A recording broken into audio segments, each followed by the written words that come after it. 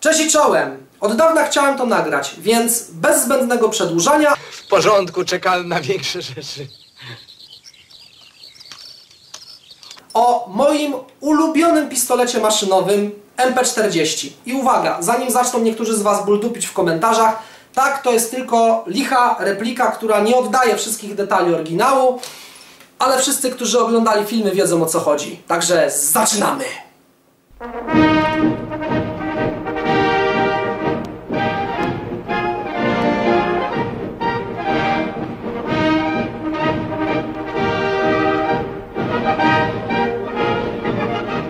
Ta historia zaczyna się podczas I wojny światowej.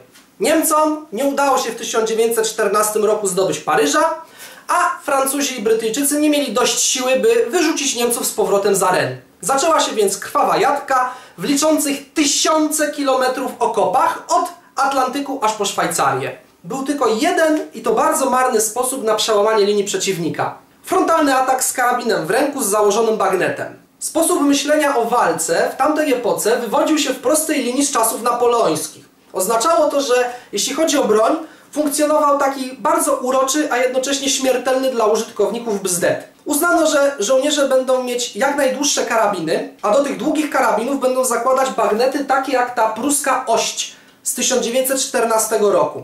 Dzięki temu długi Mauser z nałożonym jeszcze dłuższym bagnetem zmieniał się w miniaturową lancę. Wynikało to z tego, że Francuzi, Anglicy, Rosjanie, etc. oczywiście też się bawili w tę grę. Kto będzie miał dłuższy karabin, że taki Prusak, Francuza, dźgnie w oko, zanim tamten dźgnie jego, bo bagnet w Mauserze będzie o 2 cm dłuższy niż w Bertierze.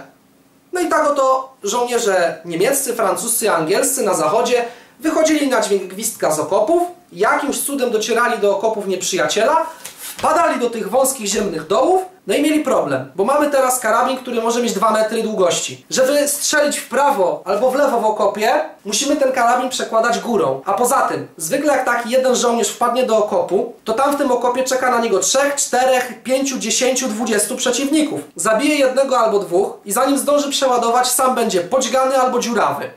Nie miał odpowiedniego narzędzia do walki w takiej ciasnej przestrzeni, w której trzeba było szybko przygnieść przeciwnika siłą ognia. Na początku żołnierze próbowali radzić sobie z problemem na własną rękę. Dlatego powstała na przykład cała gama broni białej przypominającą wynalazki średniowieczne, a także zaczęto na szerszą skalę używać w okopach pistoletów. Miały one jednak zasadniczą wadę. Krótka lufa i mały magazynek. Ani daleko nie można było strzelać, ani dużo. Dlatego producenci szybko zaczęli wymyślać nowe usprawnienia. Magazynki wydłużone, magazynki ślimakowe, dostawiane drewniane kolby, wydłużane lufy, na przykład taki Luger P08 w wersji artylerii pistole, który wygląda jak subkarabinek, ale to wciąż było za mało, bo pistolet po pierwsze nie nadawał się do tak intensywnej wymiany ognia, a po drugie był wrażliwy na zanieczyszczenia. Dopiero w 1916 roku Niemcy rozpisali konkurs na nową zabawkę do zabijania. Do konkursu stanęło kilku producentów, ale wiosną 1917 roku po testach poligonowych wygrał jeden. Hugo Schmeisser. Hugo pochodził z rodziny z tradycjami. Jego ojciec, Louis Schmeisser, także był rusznikarzem i to nie byle jakim, bo czołowym rusznikarzem zakładów Bergmana.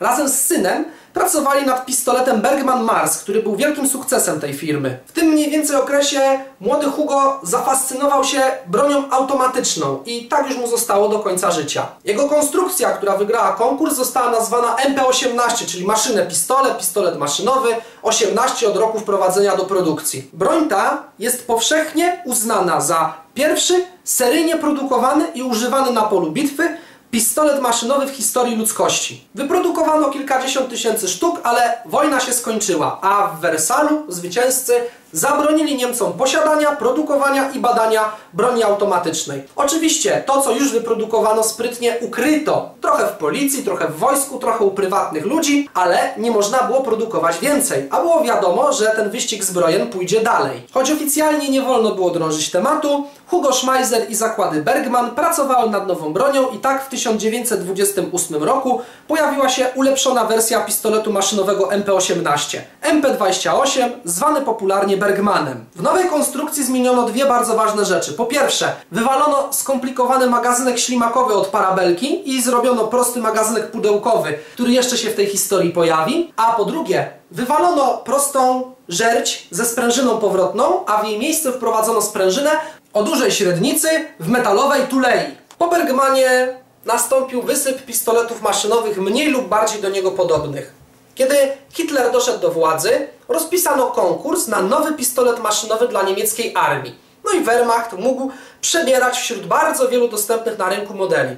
Problem jednak polegał na tym, że oficerowie Wehrmachtu sami nie bardzo wiedzieli, czego chcą, bo nie bardzo wiedzieli, jak będzie wyglądała nowa wojna. Pierwsza szkoła, tradycyjna, zakładała, że pistolet maszynowy to taki zwykły karabin, tylko że więcej i szybciej strzela i służy do wspierania piechoty w obronie i natarciu. Drugim zaś obozem była szkoła postępowa, w większości złożona z generałów wojsk powietrzno-desantowych i pancernych, którzy uważali, że pistolet maszynowy to jest broń, która może całkowicie zmienić balans sił na polu bitwy. Mamy więc dwa stronnictwa i do konkursu stanęły dwie firmy. Erma i ich genialny konstruktor Heinrich Vollmer, którzy opowiedzieli się za postępowcami, oraz nowy pracodawca Hugo Schmeissera, firma Heinel, która stanęła po stronie konserwatystów. W wyniku tego powstały dwie zupełnie różniące się i dziwaczne bronie. Pierwsza jest Erma i ich pistolet maszynowy EMP-36. Wygląda znajomo. Składana kolba, pionowo od dołu mocowany magazynek, świetna ergonomia, coś co już niedługo miało wyewoluować w nowy pistolet maszynowy Wehrmachtu. Z drugiej strony zaś pistolet maszynowy MP-36 łamane na 3 firmy Heinel. Tutaj mamy coś co wygląda jak karabin Mausera, tylko z pionowo dostawianym magazynkiem i bez rączki do przeładowywania zamka. Zarówno Erma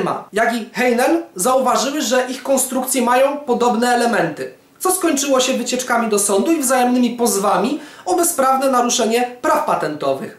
I pewno długo by się ciągali po sądach, gdyby nie Wehrmacht, który kazał im wszystkim się zamknąć, usiąść i powiedział tak: Erma, czyli Vollmer, stworzyliście PM lekki, wygodny, nowoczesny, bardzo ergonomiczny.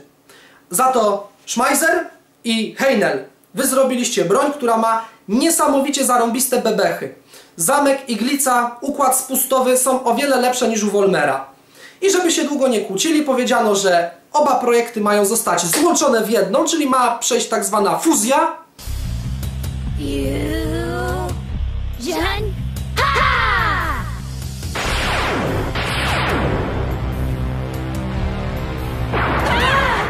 Powstał pistolet maszynowy MP-40. Shoot them both.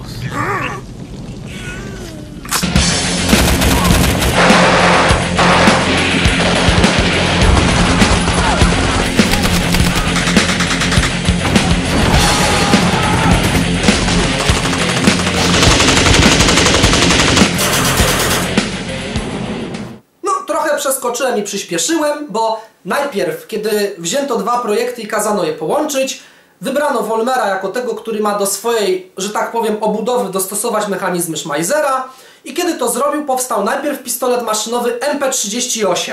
Wykonywano go z deficytowych stopów lekkich metali oraz techniką frezowania, co powodowało, że ten pistolet maszynowy był drogi. Spadochroniarze, pancerniacy i inni żołnierze, którzy dostali nowy PM, kwiczeli z zachwytu. Dlatego uznano, że nie trzeba zmieniać pistoletu maszynowego, bo jest za drogi, tylko trzeba znaleźć metodę na uproszczenie jego produkcji, żeby stał się tańszy.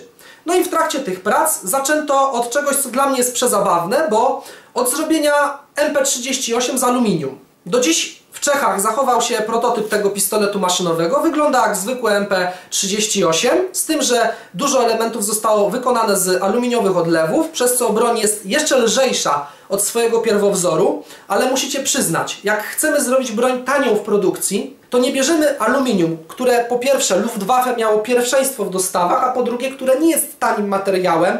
To aluminium. Dlatego porzucono tego typu pomysły i poproszono o pomoc blaszanego Piotrusia, czyli Antona Petera, który po prostu kochał tłoczenie, spawanie i walcowanie.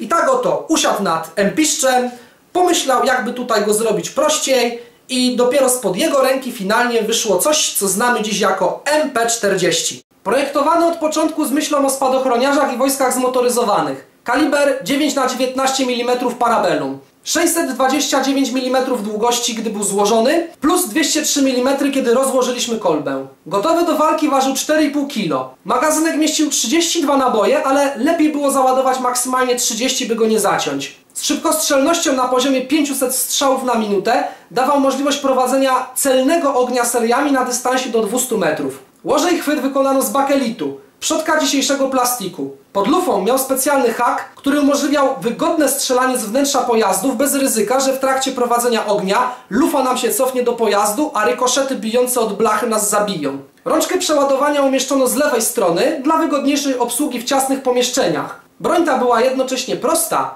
i śmiertelnie skuteczna. Nowy pistolet maszynowy był bardzo dobry, ale nie był idealny. Jedną z jego dosyć upierdliwych wad był brak możliwości zabezpieczenia zamka w przednim położeniu.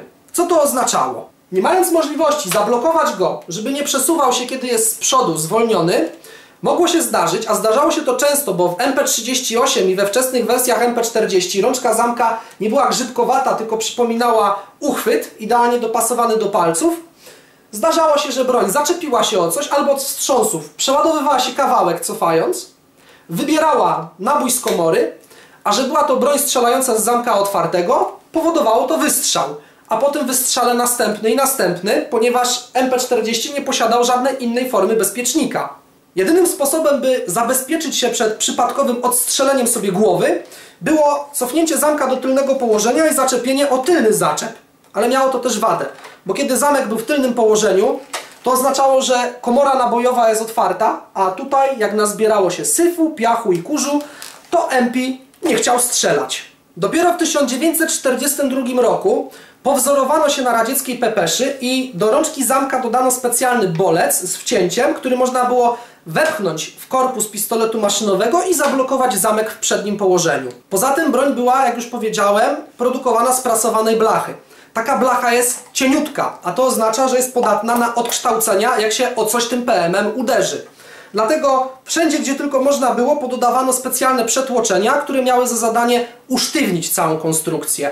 Już na froncie wschodnim Niemcy narzekali, że MP40 ma zbyt mały magazynek w porównaniu z pepeszą. Dlatego zaczęto pracować nad dwoma rozwiązaniami. Pierwsze, czyli magazynek bębnowy do MP40, odpadło praktycznie w przedbiegach. Drugie zaś to było specjalne podwójne gniazdo na dwa magazynki. Jak w jednym wystrzelaliśmy naboje, to przesuwaliśmy go w lewo i do gniazda magazynka, z którego pobierano naboje, wchodził drugi pełny. Było to jednak wielkie, ciężkie, niewygodne, a do tego jeszcze drogie i lubiło się zapchać brudem, unieruchamiając całą broń. Dlatego do końca wojny MP strzelał z jednego magazynka. A tak poza tym, jako że była to precyzyjna niemiecka robota, nie lubił się zbytnio z brudem. Oznaczało to, szczególnie w wypadku teleskopowej osłony sprężyny, że trzeba często go rozkładać i dokładnie czyścić, bo brud może doprowadzić do zacięcia. Ten pistolet maszynowy był obiektem pożądania każdego partyzanta w okupowanej Europie. Nieważne, czy był to Polak, Serb, Norweg czy Francuz, marzył o tym, by dorwać niemieckiego żołnierza, poderżnąć mu gardło i zabrać MP40. Palce! Panzer? Panzer? Nein, nein, nichts. Polakom ten PM tak bardzo się podobał, że próbowaliśmy stworzyć własną wersję. I taka jest właśnie geneza powstania błyskawicy.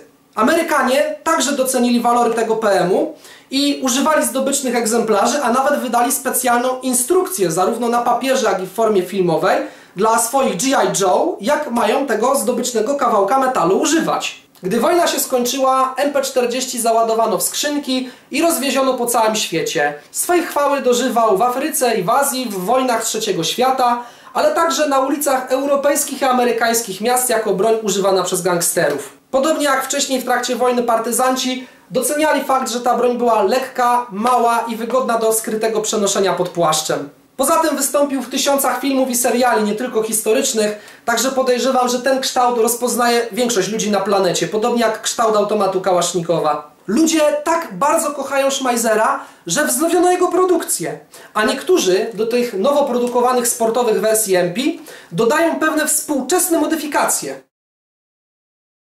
No, God! No, God, please, no! No! No! Na koniec wypadałoby wyjaśnić genezę nazwy. Niektórzy z Was już dali na tym filmiku łapkę w dół i hemoroidy Wam wypadły ze złości, jak ja śmiem na MP40 mówić Schmeisser. Ale skąd w ogóle ta nazwa? Hugo Schmeisser niezaprzeczalnie jest dobrym wujkiem rozwoju broni automatycznej w Niemczech. MP18, MP28, MP36, MP41 czy STG-44. Bez tego faceta wojna by zupełnie inaczej wyglądała. Wbrew temu, co się mówi, Schmeisser miał swój udział w powstaniu tego pistoletu maszynowego. Choć konkurs wygrała wizualnie konstrukcja Heinricha Vollmera, to do tej konstrukcji Wehrmacht kazał wpakować zarówno sprężynę w osłonie teleskopowej, jak i zamek, układ spustowy i magazynki skonstruowane przez Schmeissera. Niedługo potem, kiedy narodziło się MP40, Hugo Schmeisser skonstruował pistolet maszynowy na eksport MP41. Ma drewnianą kolbę oraz urządzenie spustowe i parę innych drobiazgów z MP28. Reszta MP41 korzystała z takich samych podzespołów jak MP40, z tą różnicą, że na komorze zamkowej MP41 była wybita punca Patent Schmeisser. Ten sam znaczek pojawiał się na magazynkach do niemieckich pistoletów maszynowych, które także skonstruował Hugo Schmeisser. I z tego właśnie powodu wszelkiej maści Rosjanie, Amerykanie, Polacy, Norwegowie, Francuzi, etc., którzy zdobyli na wrogu tą broń i przeczytali na niej, no moment, Schmeisser. Schmeisser? No to znaczy, że to Schmeisser. I tym sposobem, jako że MP40 był podobny do MP41, że ta wytłoczka była też na magazynkach, cała masa ludzi nazwała to po prostu Schmeisserem. A co jest ironiczne, Niemcy mówili na to nie Schmeisser, tylko albo MP, albo Erma od zakładów, które to produkowały. Także nazwa Schmeisser występowała w trakcie II wojny światowej, ale wszędzie, tylko nie po stronie niemieckiej. Po II wojnie światowej, kiedy MP40 był masowo używany we wszelkiej maści filmach, zazwyczaj jako ulubiona broń tych złych, to nazwa Schmeisser przylgnęła do niego do tego stopnia, że dzisiaj niektórym, jak się tłumaczy, że Hugo nie skonstruował tej broni, to są w szoku. Uważam jednak, że próba zmienienia tego to jest zawracanie kijem Wisły. Skoro już w latach 40. nasi dziadkowie zaczęli na ten PM mówić Schmeisser, to nie ma sensu po 70 latach z górką tłumaczyć ludziom, że nasi dziadkowie nie bardzo wiedzieli, o co kam, się pomylili. Dlatego uważam, że nazwa Schmeisser, podobnie jak Erma czy MP40, jest prawidłowa, bo występowała wtedy, to i może występować teraz. Miałem raz w życiu przyjemność strzelać z MP38. Wcześniej strzelałem z różnej broni automatycznej, zarówno historycznej, jak i współczesnej. Muszę Wam powiedzieć, że gdybym stanął w takim magazynie jak w filmie Matrix i miał za zadanie wybrać sobie broń, z którą pójdę na wojnę, a nie byłoby tam kałasznikowa, to jest mój drugi ulubiony wybór. Świetny pistolet maszynowy, konstrukcja, która inspirowała m.in. Michaiła Kałasznikowa, konstrukcja, której twórca stworzył STG-44, istny kamień milowy, który całkowicie zmienił sposób prowadzenia walki na polach bitew na następne 50-60 lat. Dlatego, no jeszcze jedna rzecz, musicie mi to przyznać, ten kształt, to wykonanie, on jest po prostu piękny. Także na tym kończymy, żegnam się i życzę dobrej nocy. Cześć i czołem. Ratatatatata!